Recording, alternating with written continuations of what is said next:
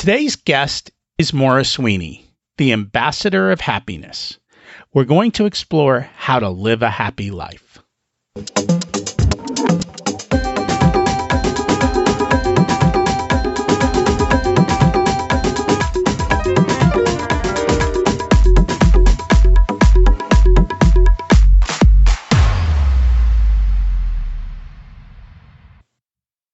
Imagine it's 12 months from now, and you've achieved your major life goals. How does it feel to be in the best shape of your life? To wake up energized, excited about the day? To have great relationships and friends who support you and propel you forward? How does it feel to have an excess of money, to be able to make the choices you want? To be fearless and open to trying new adventures? Imagine being connected to the universe and it providing everything you desire. It's possible over time, and your past does not dictate your future. The only thing holding you back from this vision is you. It's time to take control of our thoughts and use them to our advantage.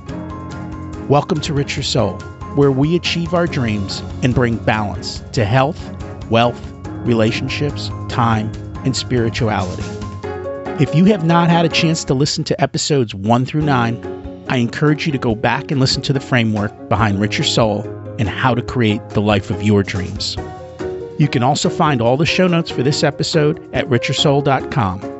While you're there, you can sign up for a monthly email where I share the best articles I read this month, let you know about upcoming episodes, and share a little wisdom. You can also listen to coaching calls under the Coaching Calls tab. I also share the most interesting articles I read every week on Facebook at facebook.com/Richer Soul.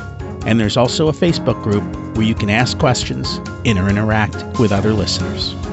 This is the third in a series of shows on happiness and how we have the control and choice within ourselves to create a thrilling life of our dreams. Having the stuff is not going to make us happy. That happens inside us. Today's focus is on health. There's both physical health and mental health, and the two are tied closely together. Our thoughts drive both of these, and without good health, everything else seems to fall apart. At the core is what we put into our bodies. What fuel are you filling up with? Are the foods you are eating truly healthy for you? Science keeps changing their minds on what is and what isn't healthy. And the reality is, we all react differently. A peanut is a great snack for one person and deadly for the next. Are the foods you're eating causing inflammation in your body? There are many tests you can now take to see what you're allergic to. You can also have a microbiome test like I did to see if you have the right bacteria in your gut helping you to properly digest the foods you eat. Science is only now researching how important gut health is and how it's also tied to our mental health. Speaking of mental health, what are you feeding your brain? Living in a time where we're marketed to 24/7, we need to be very careful of what we see and hear and how we react. Are you learning daily, stepping out of your comfort zone, growing? That's what we'll talk about today with our guest. Before I go, though, I'll encourage you to Google gut bacteria and mental health. You'll be surprised at what you find there. I'm also going to work on getting a guest in this area to come on the show so we can dig into it deeper. Today, I'm excited to speak with Maura Sweeney, who is on a mission to uplift and unite the human race from the inside out. Maura left behind careful grooming and family expectations, exiting law school midstream to pioneer her own way to personal happiness, purpose, and authenticity. A former decorated corporate manager and homeschooling mom, Maura set out again at midlife to become a powerful voice in the global marketplace with a paradigm-shifting concept on identity, influence, and personal leadership. She's been featured on NBC, BBC, and European TV. She's keynoted in 9 different countries, lectured aspiring FBI and CIA candidates, spoken at the inaugural Nelson Mandela Day celebrations, and joined several celebrities as a spoken word contributor to Action Move's People United, raising awareness for world peace. Her greatest joy comes from helping others see themselves through a brighter lens empowering them to step into their highest and most authentic versions of their self. Let's meet our guest. Welcome to Richer Soul, Maura. It's great to have you join us today. Rocky, I am so happy to be here and to chat with you. And I'm excited about the conversation. I think we're going to learn a lot and share that with the audience. So we always like to start at the beginning. What was it like when you were growing up, and how much did your family and school teach you about money? Okay, growing up many years ago, I'm 60, just so your listeners know, I grew up in northern New Jersey, right outside of New York City. I grew up in a middle-class town, but I was from a family that was more educated and more affluent than most. A situation, I would say, that put me in a very awkward spot. I never felt in life like I fit in. But I will share some interesting pieces with you, and now they may be dotted, not necessarily strung together in time. But I will say this.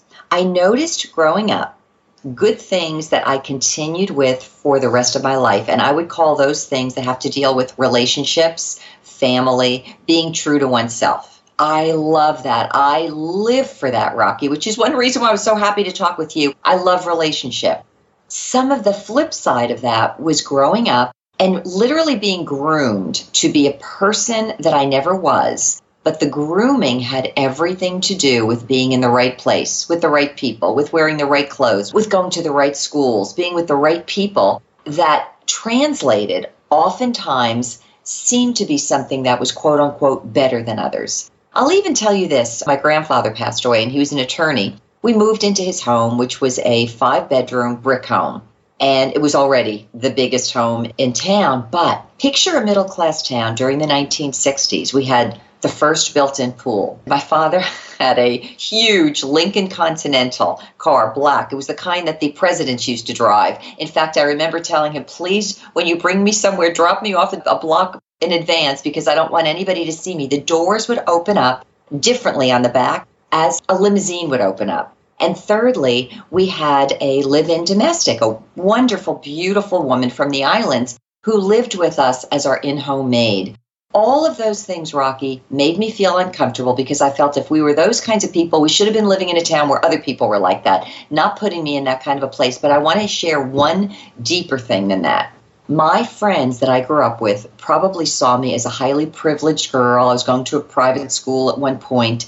What they didn't realize is that much of our lives were front lives. And I think people live that way, where it's all about the appearances. It's all about spending money maybe and not thinking about tomorrow, doing things for the purposes of what they look like rather than for what they really mean to us as individuals. My mother reminded me of something years later. She said, Maura, do you remember you would always say growing up, when I grow up, I'm going to live in a small house? And she probably didn't know why I said that. But as soon as she mentioned it, I remembered. It was because so much was put into the house that I lived in as a child that there was no other money to go out, to do things, to extend. I remember my mother always saying, oh, we can't leave the house. Maybe somebody will come and rob it. And I would think, what kind of a life is this? If your life is underneath the house you live in rather than you being the individual who uses the house for your purposes. Does that make sense? It was almost as if I could encapsulate everything I just talked to you about, Rocky, I grew up feeling like I lived an inverted life, not a true life, but a life that was designed the wrong way. And I remember having various thoughts during my lifetime, all of which were good in the end, that I wanted to live an authentic life, and I wanted that the things I owned didn't own me. I wanted to be the owner and the navigator of my life, and I wanted to feel free, not constrained or constricted based on debt and based on things that I felt other people needed to see in order to esteem me or view me in a certain way. How's that for an intro?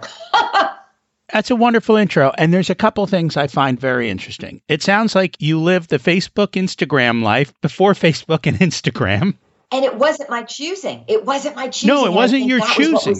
I get it. But you're right about that. It's too superficial. And I am not a superficial person. I'm a relationship person. I go from heart to heart, not from thing to thing. And in addition to that, it seems like you were trying to live the American dream. And I get it. I think a lot of people are still trying to do that. And you found out at a very early age that that dream just wasn't all that. And so you built a different life because of that. Although you had some detours before you got there, I believe. But it's quite interesting to see how here we are a considerable time later, and yet the attitudes are still the same from that generation to this generation and the way people live. Interesting you should say that. And as soon as you brought it to the Facebook and Instagram generation, I guess I don't view myself as that kind of a personality, but I've heard other people say that it's the front life, right? I used to call it was the window curtains. It's the same idea. It all looks beautiful and wonderful. And me, I'd rather just be happy and free.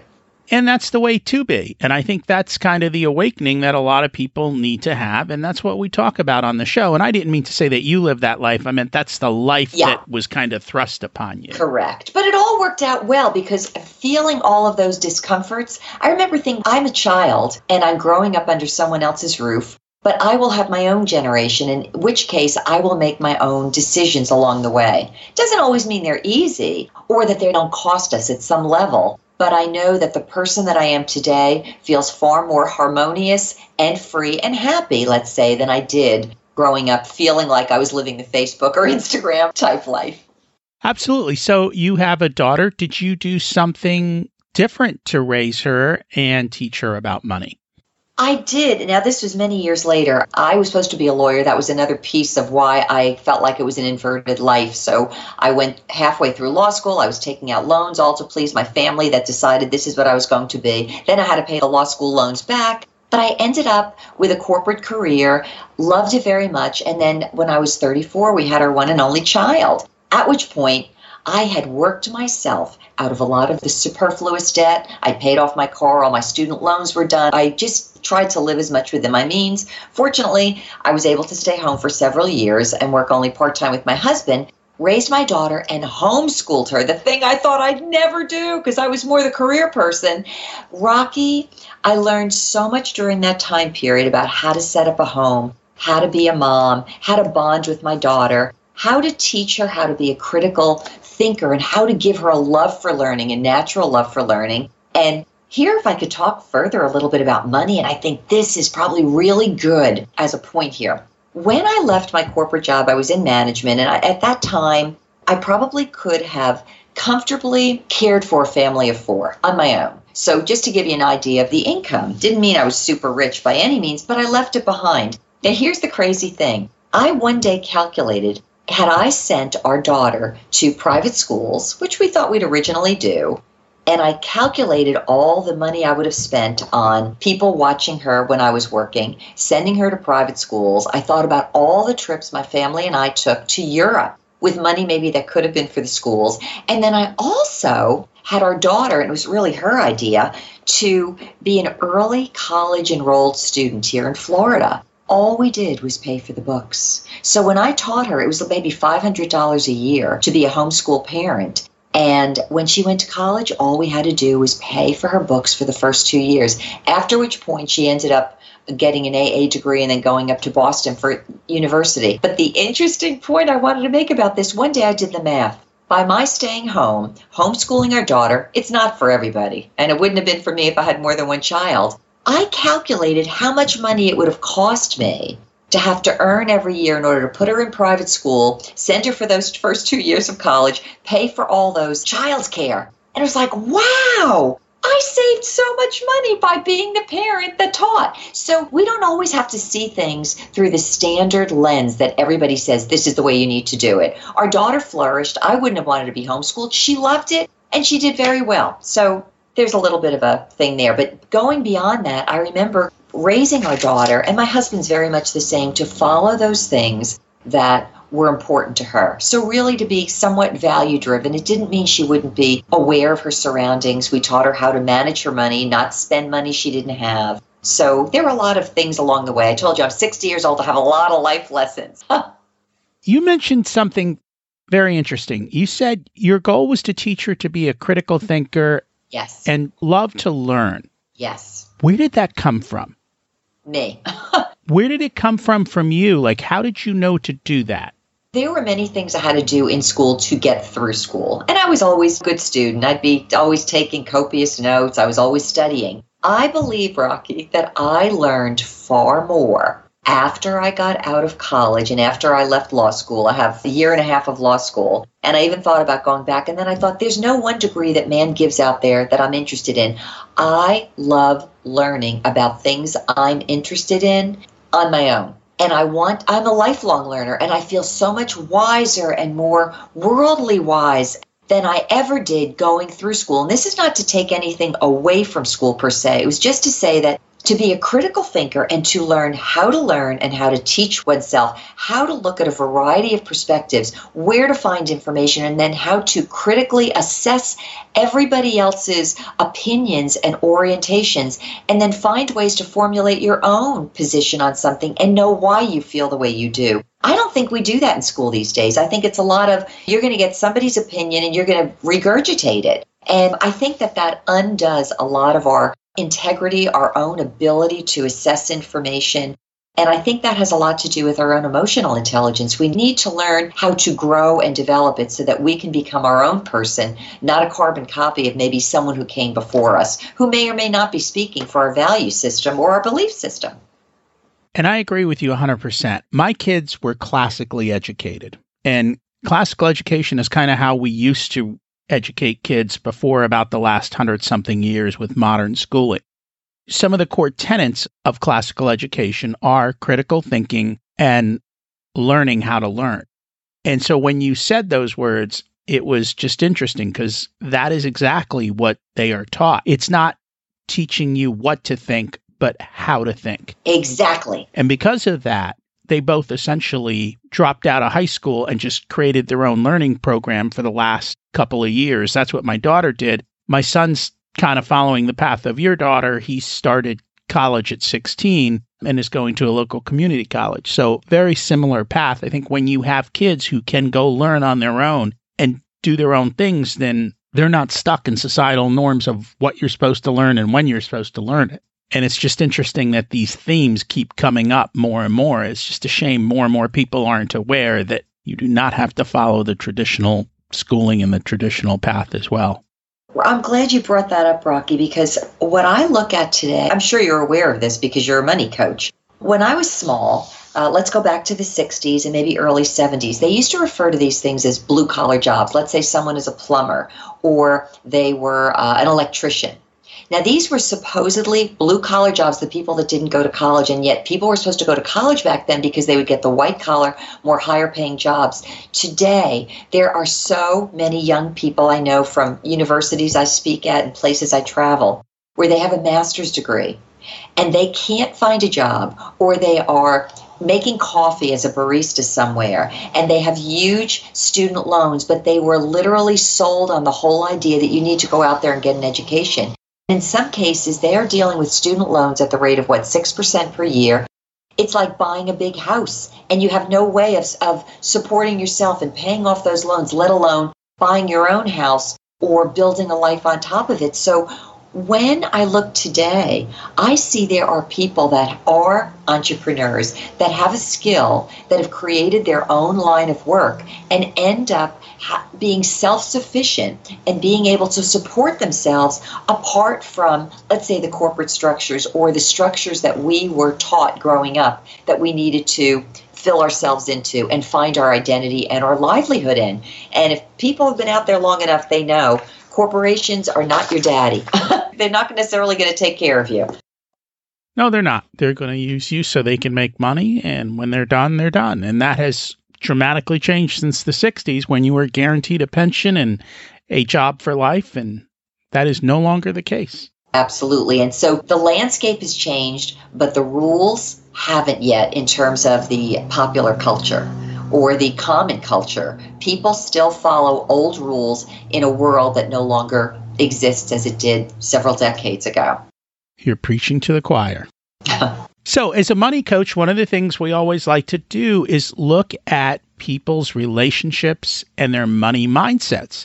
And one of the ways that we do that is to ask a simple question, which is, money is, fill in the blank. And I hear you have a very interesting answer to this question. So I'm waiting to hear what money is to you.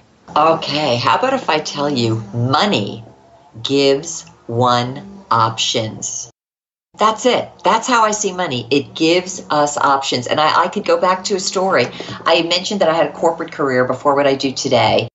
I was in management.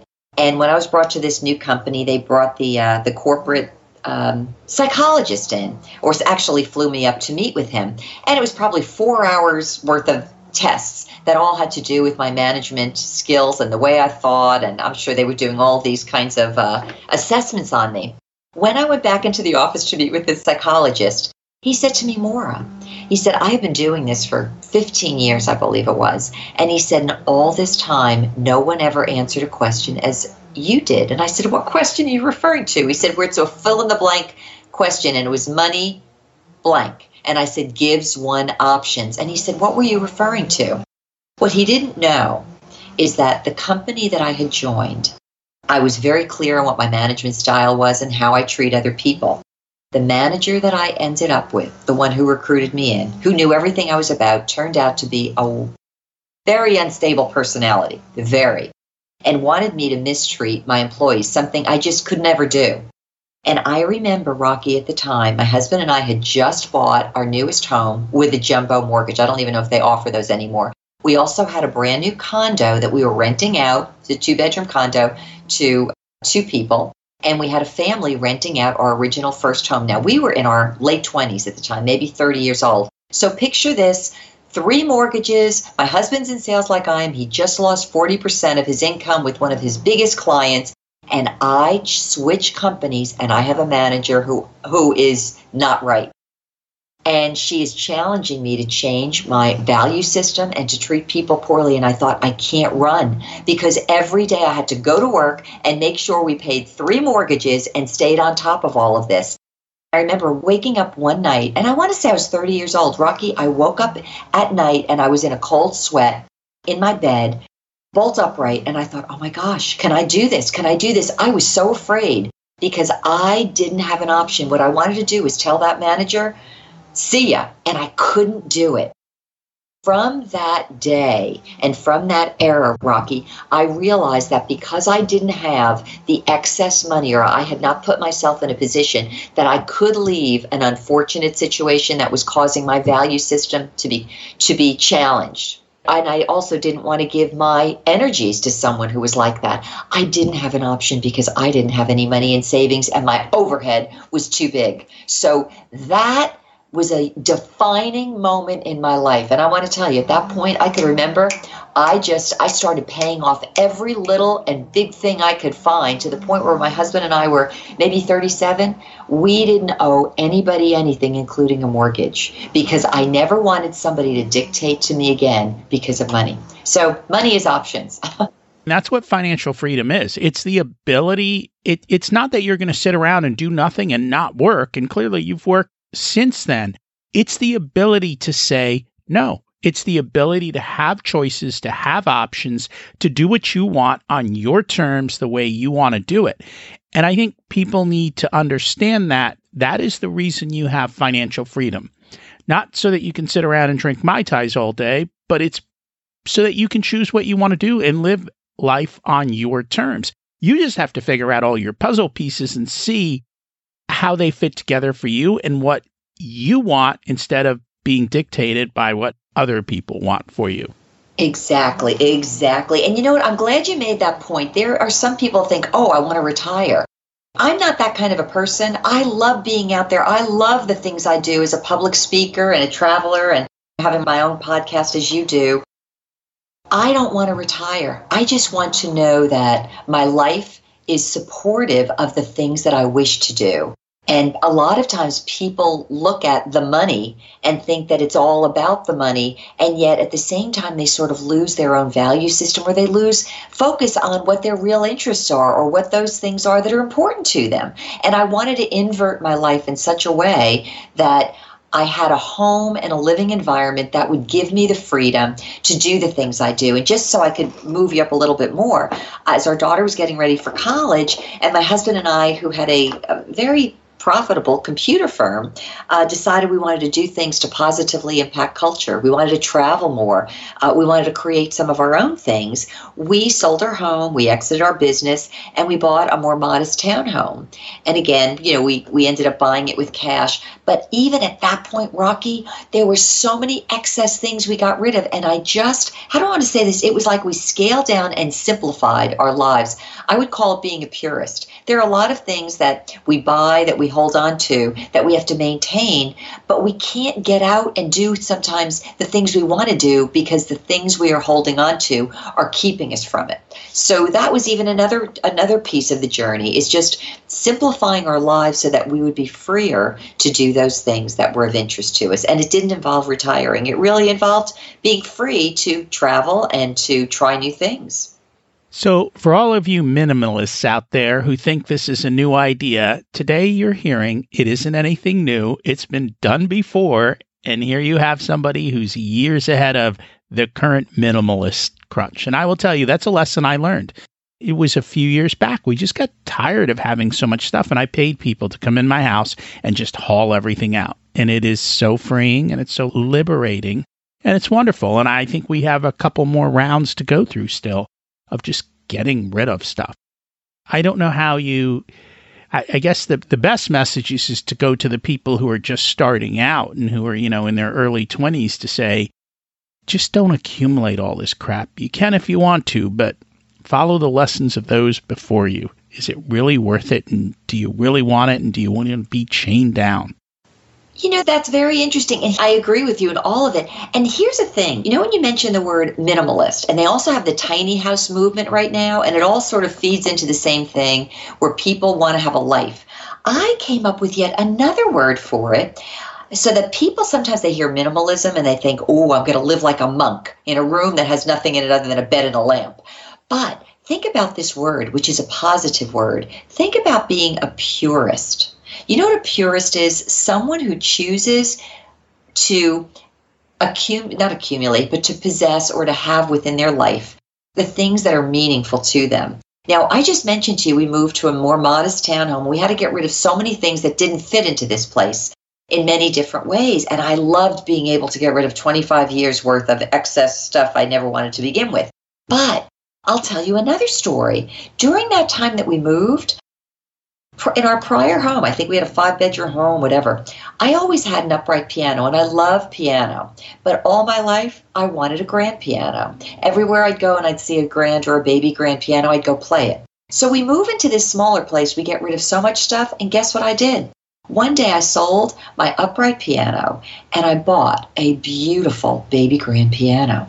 And it now sits in this smaller home. So even though we got rid of a lot of things, I actually chose something that was important to my soul. Does that make sense? I got rid of a big dining room table and service for 40 people.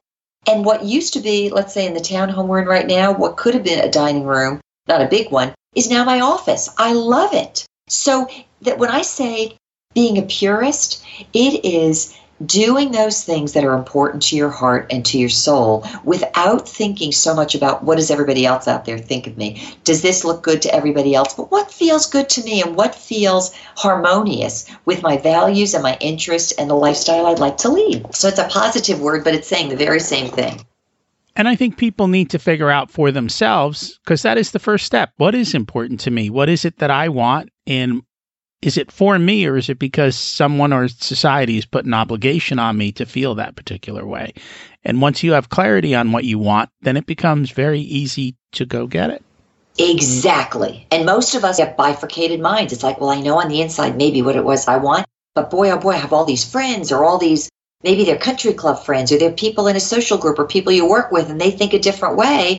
And then what we end up doing, we become carbon copies of other people who may not be in their way or their authentic way either. And we're trying to follow people that walk around with their own question mark, rather than saying, who am I and how can I live an authentic life according to what makes me happy?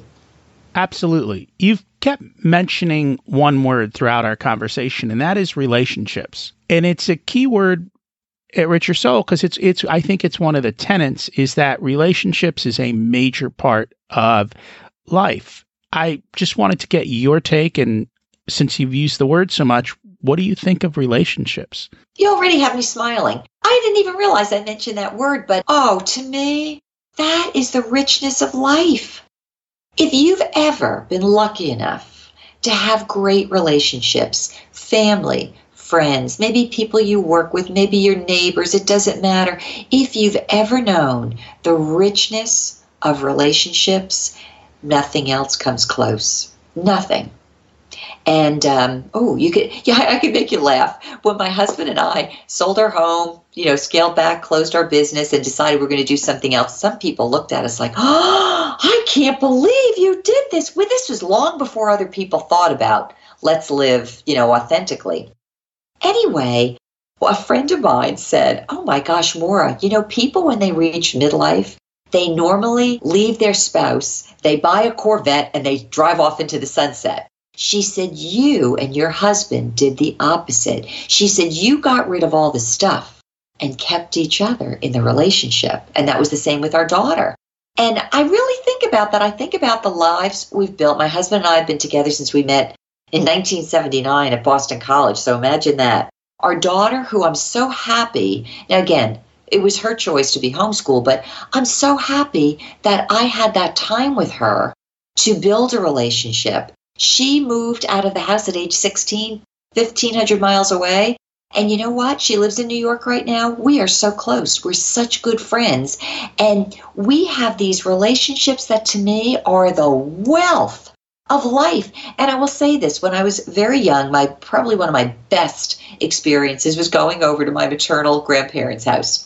My grandfather was the attorney, and he had his office in the house. So my grandmother, all day, she was always cooking, she was always cleaning, but the doorbell was always ringing. We had people from the neighborhood, her sisters, her in-laws.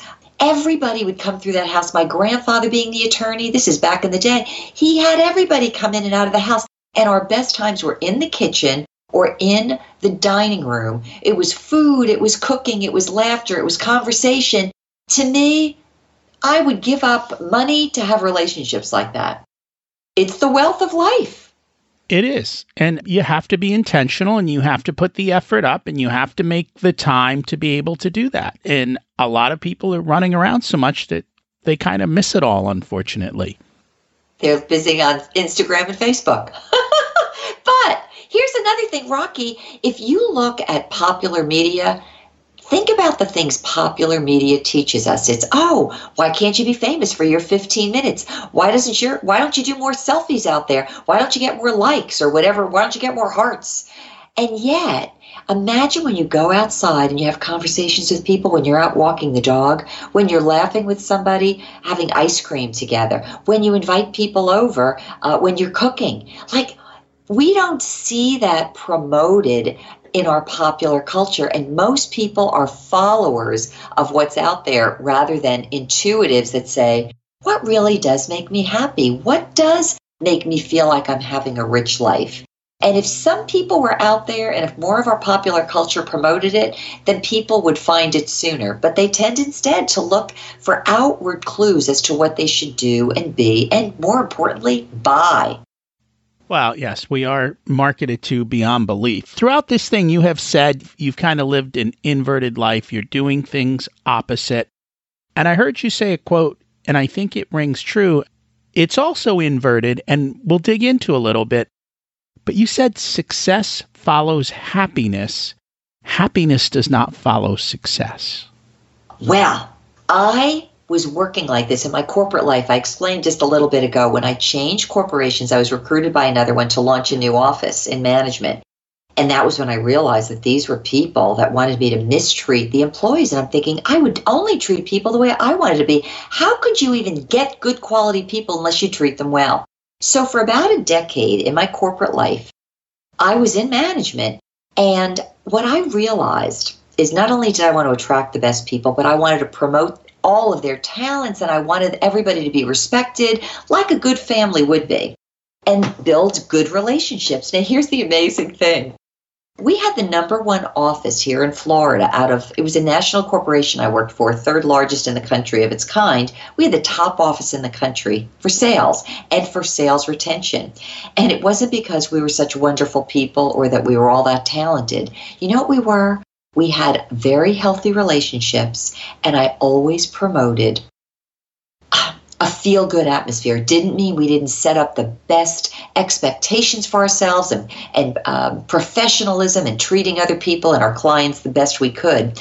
But I knew what it meant in terms of energy levels. I couldn't send our staff out to do anything if I knew there was tension or a feeling of heaviness. So I just always connected a feeling of goodwill and good energy, which is obviously happiness. And I knew that it made success that much easier.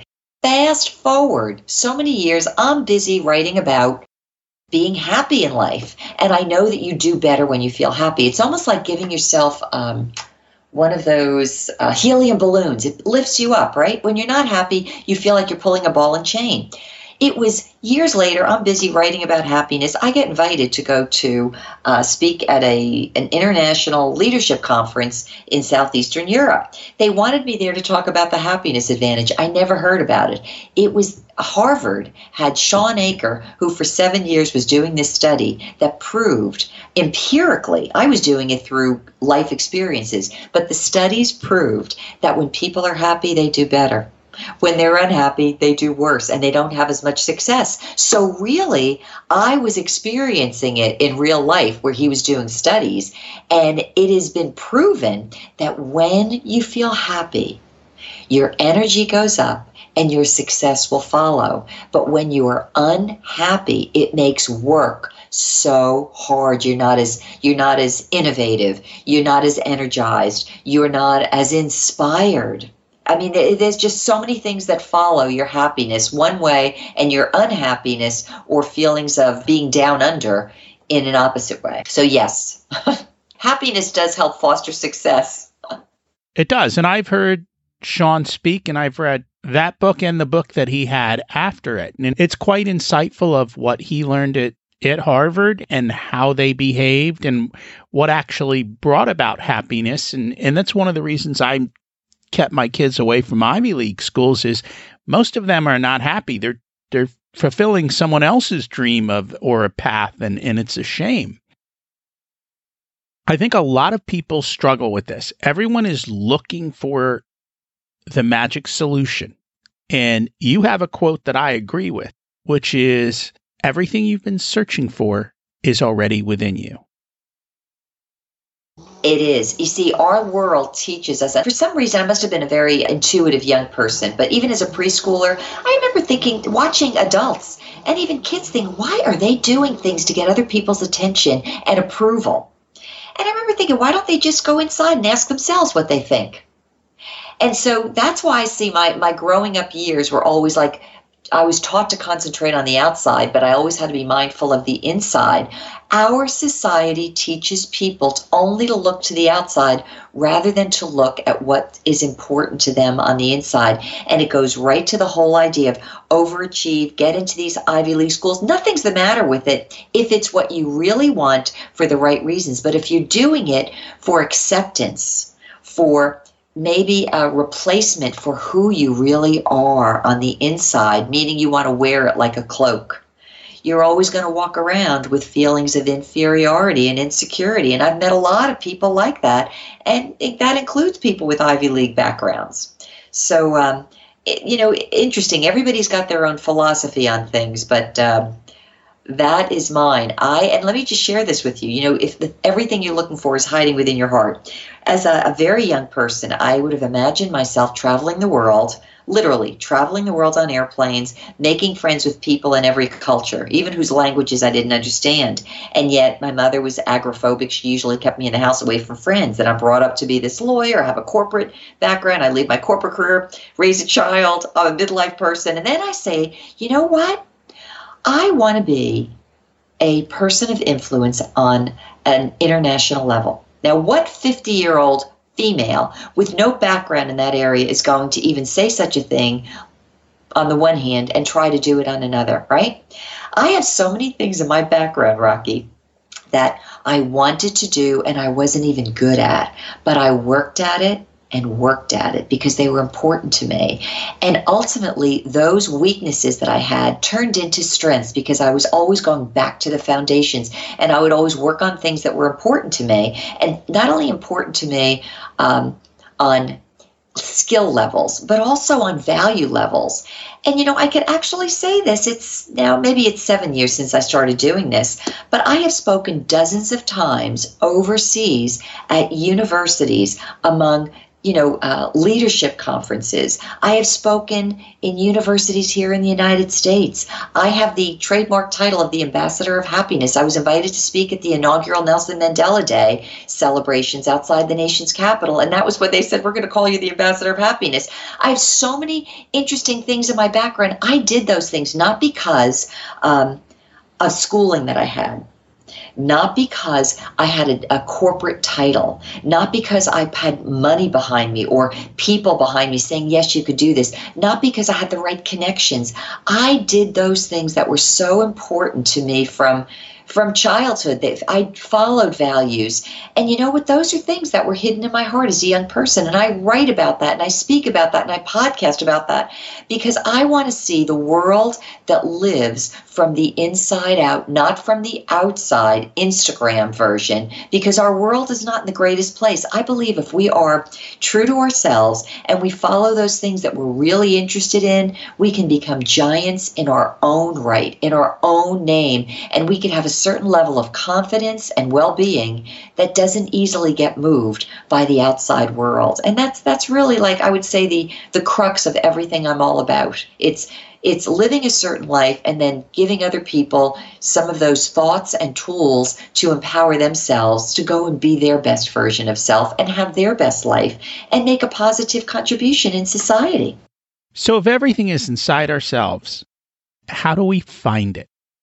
Well, for one thing, we have to learn to ask. Oftentimes, we never ask ourselves. We're busy asking the experts. We're busy following people. So what I always tell people is, do you take 5 minutes every day before you start your day and find out what's important to you and get that mindset and live in that mindset, especially if you're in environments where people are always bumping against you with their thoughts and their energies. But the second thing, 5 minutes every night and say, how did my day go? Where were some of my finest moments where I felt the best? I felt free. I felt like I was empowered. I felt inspired. I felt that I was in an expansive mode. And then where were some of those times where I felt like I went against my better value systems, where I agreed with people maybe that I don't agree with, where I was compromising myself?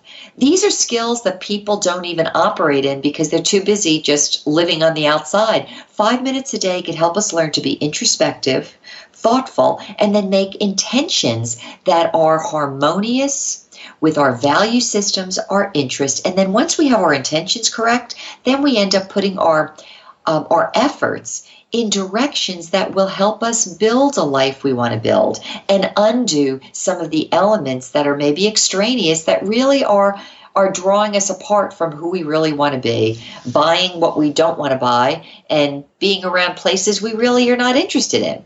5 minutes a day. So why do you think people are constantly running away from themselves instead of doing this? Why are they going the opposite direction? That's a very deep question. I'm sure I did a podcast and more on it, but I heard one woman say this one day. She said, the biggest person we're ever afraid of is looking at the person in the mirror. She said, we're afraid to look at ourselves eyeball to eyeball because we're afraid of seeing the hypocrisy we've been living with. And by acknowledging it in our own mirrors is the most frightful thing because we're afraid that other people may see it out there. So it's an unwillingness to really look at the soul of who we are. And yet, as frightening as that may be, to be a little bit introspective, it's also one of the most freeing things because that's when we realize sometimes we're wearing masks that we don't need to wear. Or maybe sometimes we're in occupations that are no longer speaking for us. Doesn't mean that we're going to jump away and do something totally irresponsible, but at least knowing who we are can help us to make incremental changes. Maybe it's 10%, maybe it's 20%, or maybe it's over the course of time. And it does take time. We've Right. heard so many stories of people who've had a life-altering event and then they realize it, but it still takes them a few years to start to make the changes, to figure out what it is that they want, to take the time to ask the questions and the deeper questions of themselves, and then to start creating that path forward. And I think one of the things that holds us back is some of our internal programming. And there's probably one little word that is the biggest of those, and that is our ego. And trying to overcome our ego is not an easy thing. Do you have any advice for us? Oh my goodness. Our ego, we could say you want to have a healthy ego. In so many ways, our ego is not our friend because the ego is so afraid of being bruised, is so afraid of being rejected. And so, oh my goodness, the ego gets in our way from being our bigger self. You know, I've looked at a lot of, I don't know why, it's the way I'm designed, Rocky. But I could remember one of the earliest times in life, and this is probably, maybe somebody will hear this today who's listening. I went to school with a man, he was 2 years ahead of me, nice guy. And he always had to wear the best clothes. And I remember him saying, by the time I'm 30, I'm going to be living in the best part of Boston, and I'm going to be driving a Mercedes, and my wife was never going to work. And he had all of these things he wanted, and all of these excess things that all looked like they were very ego-driven. By the time he was 30, he was living in the best part of Boston. He had his Mercedes. Now, this is years ago when not too many people had Mercedes. And he came to visit my husband and me down in Florida, and all he did was complain about his job. He was an attorney up in Boston. He was miserable. He hated his job. And I said to him, well, why don't you quit? And he looked at me and said, I can't quit. I said, well, do something else. He said to me, you don't understand. I make a six-figure income. Now, this is when a six-figure income was big. Do you know, I spoke with him 20 years after that. He still was at the same job he hated because his ego couldn't take away that whole idea of, I just want to do what I want to do. His father had owned a gas station, and in his mind, he had to be better than his father. He had to be the so-called white-collar guy. He had to be the one that, was living this completely different life.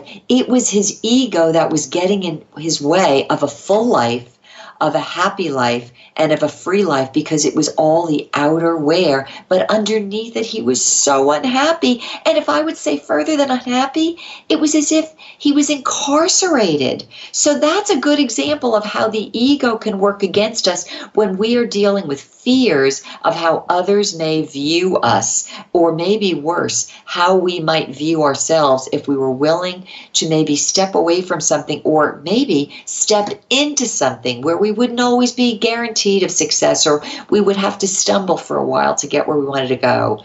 And ego, let me tell you, you could be any age, any background, and that ego could really be a tough thing to overcome. It is. It takes a lot of time. I know it took me quite a while to overcome my ego, and there's probably days that it still rears its ugly head from time to time. Same here. You mentioned something, which is we get into that comfort zone and we get stuck, and we feel like we have to be a certain person and we cannot change.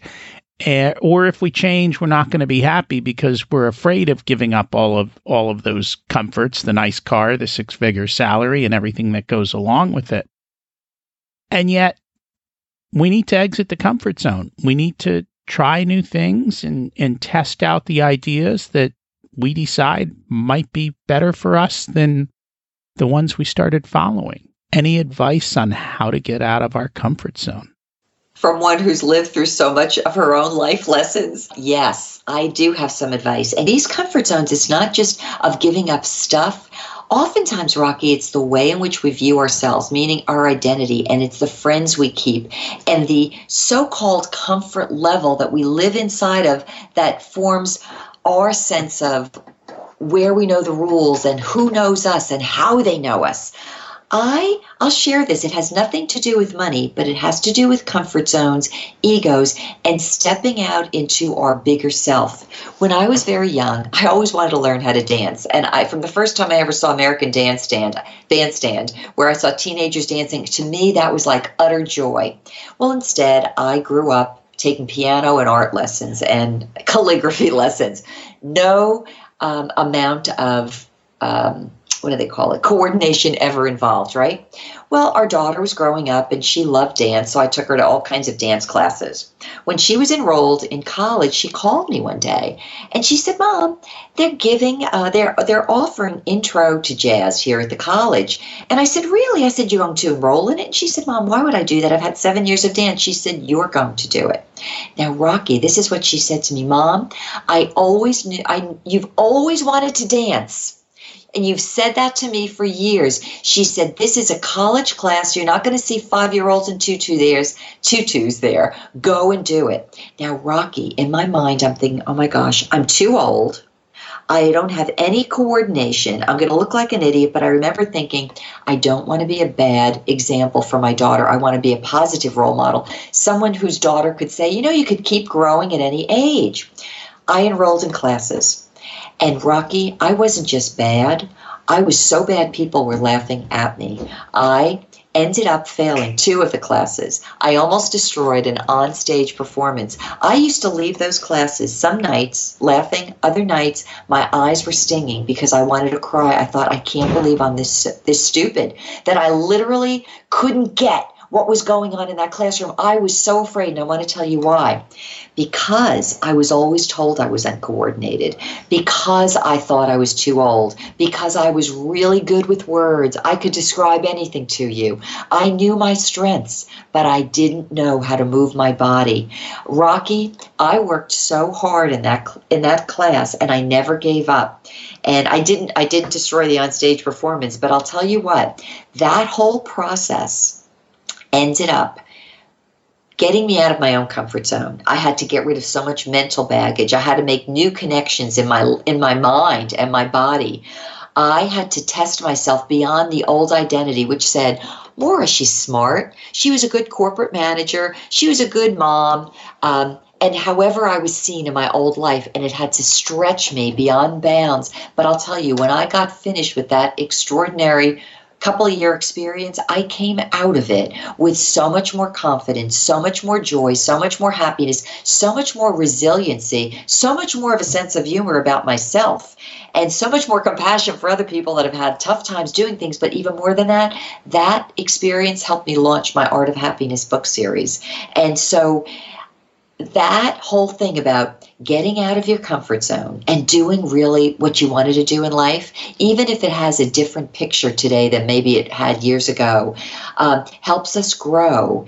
And I'll tell you this, from that process, I had friends of mine that never went to see me, dropped me as friends. And that's one of the big things that happen when you step out of your comfort zone. You get some people that only know you one way. They don't want to know you another way. But in the process of even trying to stay in a comfort zone with friends that you think will not like you because you want to be your bigger self, that may be one of the risks to the ego, but it also opens you up maybe to new friends, maybe to new relationships, and maybe to more expansive places. I know you ask one question, I'll give you lots of words. I'm really good with words, but I hope that I've made the point. In fact, Rocky, for any of your listeners today who have something in their own life that they always wanted to do, and they want a little bit of encouragement and inspiration, I'd love to share with them a free copy of my book, Comfort Zones. If they want to write to me, Maura, M-A-U-R-A, at my website, maura4u.com, and just in the headline, write down your show, Richer Soul podcast, and I will send them a free copy of the book, Exiting the Comfort Zone. So Maura at maura4u.com. And if you have a place in your show notes that you could give them my email address or any place to write that down, I'd be happy to do, because it's Maura, M-A-U-R-A, at Maura, the number 4, the letter U.com. And we'll put that in the show notes so people can just click and find it very easily. And thank you for sharing that. And I think this is the one thing, when you get out of your comfort zone in one area and you start to achieve success, and again, as you said, it didn't happen overnight. It wasn't one class. It took time and time again. You get a certain amount of confidence. As you grow, it is true, you're going to change your friends because you're going to want to be around people who also grow. And we are the average of the 5 people we're around. And when we start to become different, then we stop fitting in with people who don't want to grow or who don't want to extend themselves and be happy. And so that is kind of one of the the byproducts that people struggle with of success in life is that sometimes you need to change your friends, and it's a difficult struggle, but it's not you. They're going to walk away from you. So you don't even have to worry, right? They walked away from you. Yes, that's you didn't what it have was. to walk away from them. Right, exactly. That was it. I never walked away from them, but it was just that I was making them uncomfortable as I was expanding myself. And I made plenty of new friends, but that's the other thing. And too, that also affects the ego because we know ourselves based on our friends, based on our comfort zone isn't just our job and our title or our income, but it is our friendships. It's the way in which we know the rules, we know how we're viewed. But stepping out, it's sort of like uncharted territory, but I would love to see everybody step out of their comfort zones because I think we'd see such incredible giftings, such variety, such inspiration, so much more happiness and harmony in this world than we're seeing right now. And I think a lot of people end up exerting a lot of negative energy because they're not happy, because they're not being who they want to be. And that's absolutely true. And in the 2 episodes prior to this, we actually talk about the science behind how our brain wants to keep us safe, but not happy. It wants us to be safe and not successful. And what you're doing is kind of showing how this is the outcome of overcoming your brain and overcoming what it's trying to do and overcoming those things that are going on and stepping up and out and where it leads to in life. And so that's awesome. I agree with everything you said. I do, Rocky. I think we both must have, taken lessons from the same book of life. So we have covered a lot of different areas. Is there an area that we should have covered that I may have missed today? I don't think so, but I would like to add a little addendum on to what you were just saying. When we begin the process of going through our lives and finding out what we really want to do, who we really want to be, what's really of interest to us so that we do live the life that's important to us, we do have to make changes. And each one of those changes challenges our ego. And many of them are not all that easy. And they don't happen overnight. And the process itself can be challenging. But the important thing I'd love to just say as the addendum is that the long-term effects are worth the journey to get there. And it is a journey. And it takes time. And your first few steps are horrible, just like the first few times in the dance class. But over time, you improve. And over time, it grows. And you become amazed. And then one day, you literally turn a curve. It's kind of like the compound interest curve. And you're soaring. And life is amazing. And you just look around, you go, wow. But if you don't keep taking the steps and you don't keep taking the little actions and you don't keep doing it, it's not going to happen. And that's kind of the biggest thing I've learned in all of these interviews that I've had is that most people just don't take that first step and the second step and the third step. It's not that they can't go from 80 to 100. It's that they can't go from 0 to 10. And the people who get to 10 get to 100. But you just got to get up and go. Rocky, you are right. And let me just bring this full circle. You had come up with one of my quotes, and I think I have this in several of my books. I have an e-course as well. Everything you are ever looking for is hidden within your heart. That's where we go to say, what's important to me? What are my values? What do I like? What do I want to become? When we live from the inside, it requires us to think a certain way, but then to follow through with that. And it's in the doing of it repeatedly that we literally become that finer self. We become the gem we've been looking for. I write, I speak in different places. There are many things I do. I didn't get there overnight because I just decided I want to be that. I started at square one. And in many cases, I wasn't all that adept, but I learned from practice. But over the course of time, that practice that is within us ends up becoming the outside of us and the fullness of us.